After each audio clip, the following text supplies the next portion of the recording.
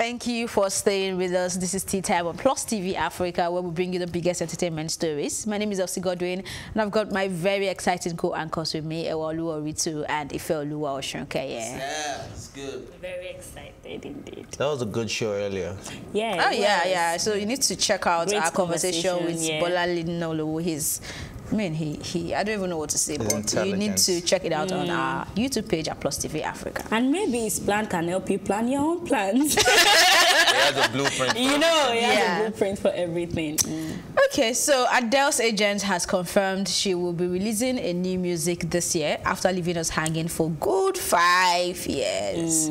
I know I'm expecting and hoping for this one. Yes, Me too. Yeah, and since she's the queen of heartbreak, I think but right now we just don't know if she's heartbroken or if it's the guy who is heartbroken, because whatever it is, we'll find out in the music. Don't worry. We'll find out. I think she'll put all that. She'll put all that energy into her music and all. And now that she's lost weight, I would like to tell the people, honestly, I don't think I've ever asked you guys, do you prefer the slim Adele or the chubby Adele? I think I prefer the chubby Adele, honestly. Same here, but it's just natural. Like when you're used to seeing someone chubby, it's difficult for you to accept them, a slim version of them until they can rock it well and you get used to that part now. So we've not seen a proper picture. All we see is paparazzis taking pictures, and they're not getting it really well. So until I see, guys can be wicked, so they'll make sure they're getting it from the wrong angle. Until I see a picture from her, I don't want to choose. Okay, I mean, I think that works. A lot of people are saying that she's trying to bring out new album, new music now because she's broke. I mean, they're just saying that after 5 years, broke. That's what people understand. I said she's on drugs.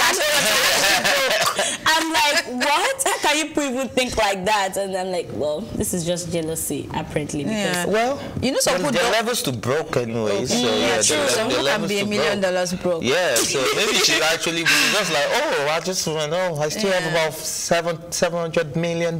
Yeah, I think I'm low on cash. I think I'm low on cash. Let me just get it. It used to be $1 million. She's lost 300 already. So better just up it back to $1 million.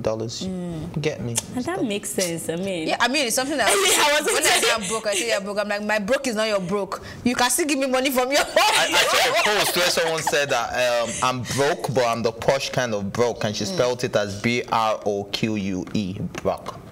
Yeah. I'm broke. Then I saw someone comment on that, I'm broke. And then some people will say, when I tell you I'm broke, it does not mean that I can't buy food or I can't buy clothes. I'm just telling you that I'm broke. Maybe because I need money from you or because I don't want to give you money. Or I must be able to eat chicken. If not, it's not broke. I'll tell you I'm finished. I'm finished. I'm broke. Oh, so your own broke is on the class. Nah, you know me now. But won't to you know now. Okay,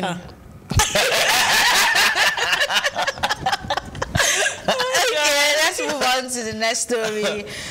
This one, I don't know if it's gossip or controversial, but Mercy Johnson's husband is saying God has got your back, and he's saying this to Mercy Johnson herself, as bloggers are reporting that many A-list actors shown her movie premiere. Kemi Filani News reports that the likes of AY, the comedian, and Yvonne Jegede, Sadi, Denrele, Sisi, and a host of others graced the event. However, many A-list celebrities were noticeably absent. And something came to my mind. What? Let me see if you're thinking. You know, a lot of people, a lot of actresses, let me know, because I don't know of actors, but a lot of actresses has come out to say that she's a terrible person and they don't like her, you know. So maybe that's why this is happening. For me, I'm like, first thing that came to my mind is how many people has she supported? Because that's I'm not saying Mercy Johnson in people's movie premiere. So why would I carry my full self to go to your movie premiere when you don't? Who's your best friend again? Inedo, right? I'm asking, like, There was somebody she opened the production company with. No, you're mistaken with a Jumbo and...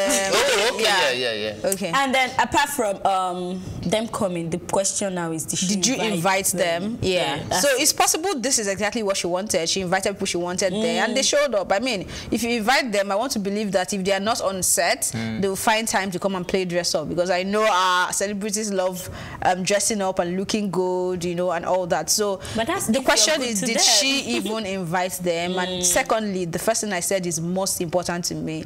I don't think she even has the right to go and invite them, especially when we've not seen her supporting anybody's movie premiere. I even had to go back to her page to be sure it's not just in my head, right? And noticeably, she you know, so and they're also saying people are not reposting her movies and all that. Has she been reposting other people's movies? So I think she should just spend money in promoting the movie, and if it's good, because from the trailer I think it's going to be a good one, because I'm looking forward to seeing it, right? And of course we'll let you know how we feel without being biased. Right?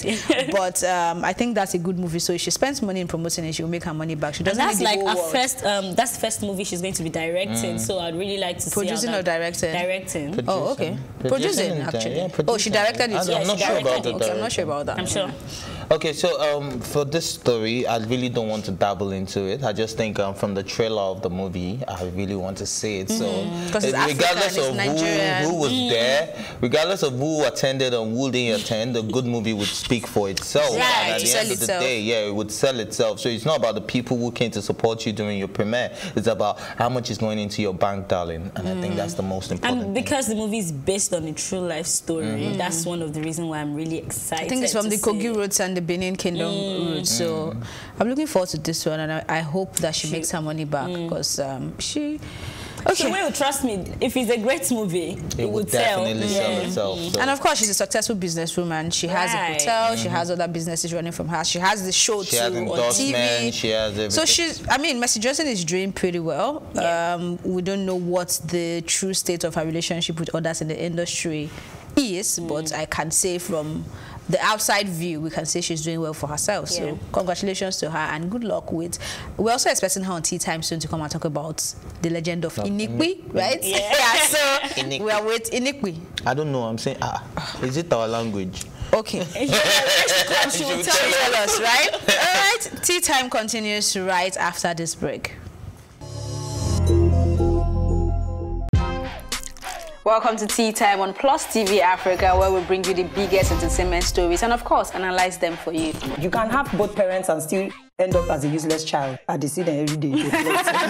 Most times, I worry more about where I'm coming from and where I am now, and that determines my next step. Why are you sounding like Alibaba now? Plus TV Africa, we're feeling good. No time to dull, everybody feeling alright.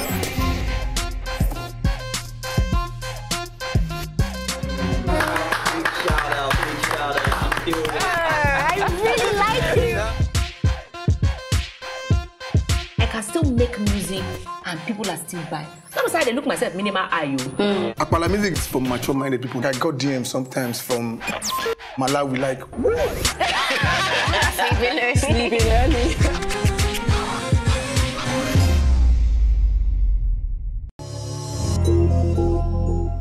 This is still Tea Time on Plus TV Africa. Chrissy Teigen wants to visit Nigeria, but for a very funny reason, to find Michael. The model tweeted that her husband went to Nigeria for a couple of days, and she thought about going purely to find Michael from 90 Days. Recall that Michael is a Nigerian man who amused the world when he began to feature in a reality show titled 90 Days Fiancé. He was engaged to a much older white woman named Angela. In their love story, Angela came to Nigeria to meet him. Okay, so my question is looking for Michael. Maybe because, you know, he was denied visa. Okay. He was? Yeah, he was. And Angela was very angry. Is that the script of the movie, or he was really denied?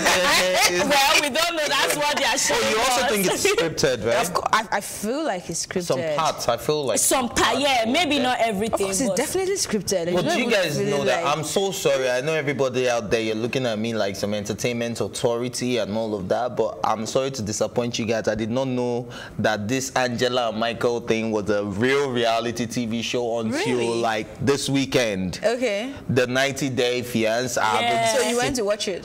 Yeah, Yes, like I now started going and I started watching different episodes of it, and I think it's really amazing. No, I'm not done with it. I'm still watching. But I didn't even know. Actually amazing, because I know it's a reality show, but I've never watched it. The only part I just watch the clips online, but to go and sit down. Do you know all this while I thought this Michael and this Angela lady were just I thought it was just some Instagram skit, like they met like a white woman and a black guy just came together to start doing skits just to entertain us on Instagram. Yeah, because I think the problem is because when a lot of people post it, they don't make it feel like it's a reality TV show. They just cut out the funny parts and you just and most times they're making fun of the guy, or they're making fun of his or Angela or his behavior, or how she's treating him. Yeah. So it's like, did you see the part where they said she can't have children? You saw that part, right? She has just one egg left, and it's bad. She can never have kids. And then you can just see the face of Michael. Like Michael was like, and he lied to his mother that she's actually going to bear children. He's going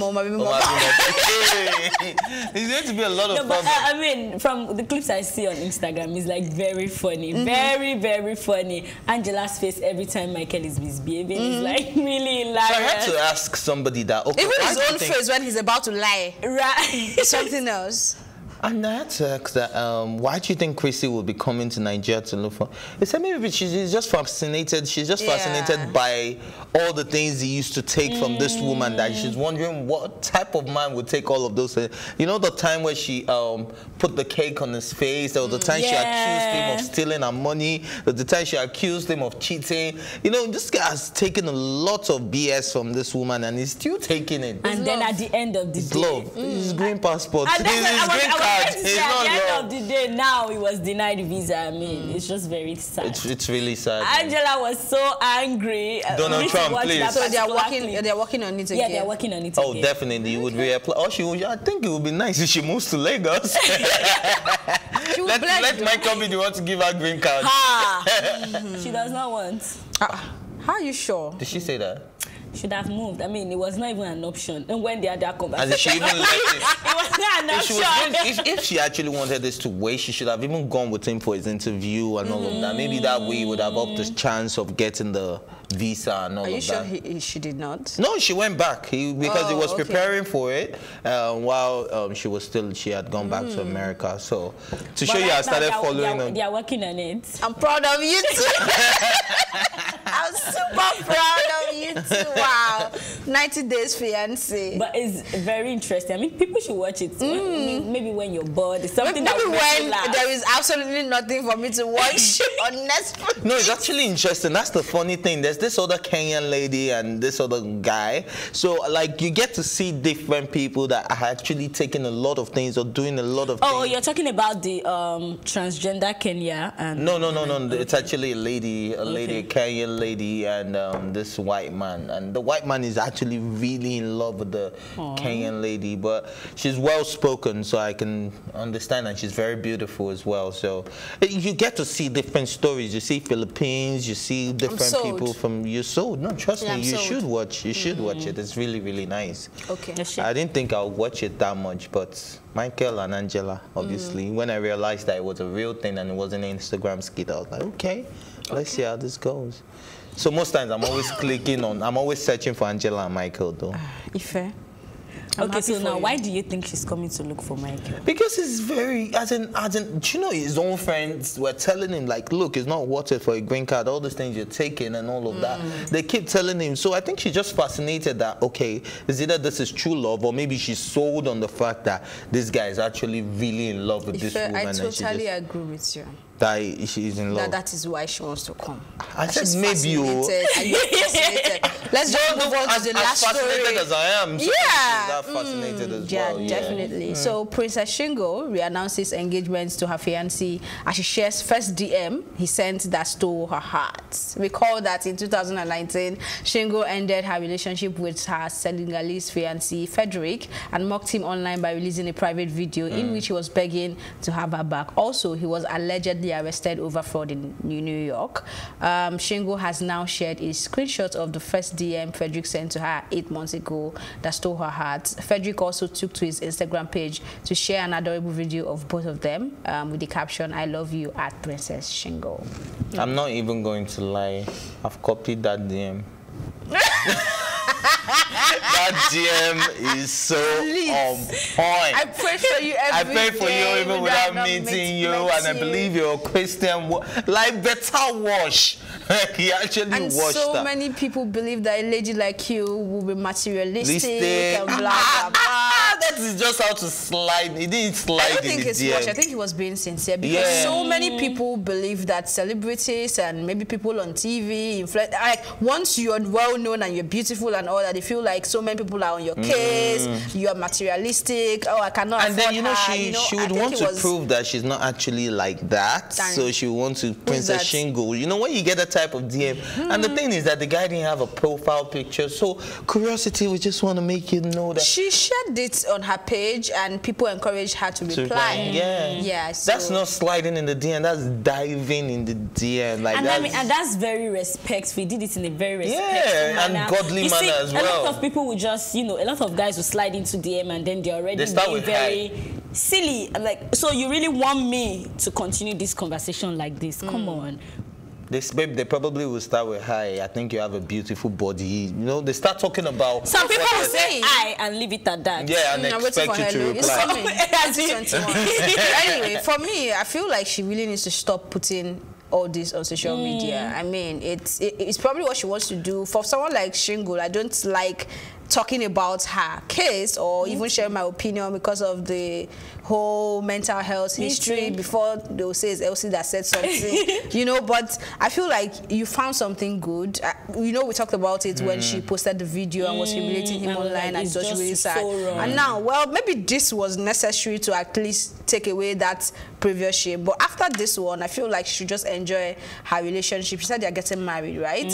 She should just enjoy her relationship and just take it off the media. You can display your man, show him off, but in a very subtle way, not telling us that. I mean, when you're having issues, we really don't need to know. When you guys are done, we don't need to know. People need to know when to draw the margin between real life and then social media. You guys are still on this margin thing. Like, I'm learning What else did you learn? What else did you learn? The guy was like, I'm not a rich guy, I'm just a very hard worker. Like, it was I know that's the line you like. I'm not a rich guy. Am I a rich guy? You're certainly not rich. At the beginning of this show, you are rich. I said I'm not broke. Okay, I didn't say I'm rich. Keep your block self as we end the show. Thank you. And that's our wrap up this episode of Tea Time. Thank you so much for watching and having fun with us. And remember, you can catch up on this episode by visiting our YouTube channel and also subscribing at Plus TV Africa. You can also watch Tea Time on Oritu TV and in London on Ben Television. My thank you as always go to my co-anchors, Ewaoluwa, Oritu, and Ifeoluwa, Osunkeye, and the entire production team. My name is Elsie Godwin, saying thank you for watching Plus TV Africa's Tea Time and stay with us.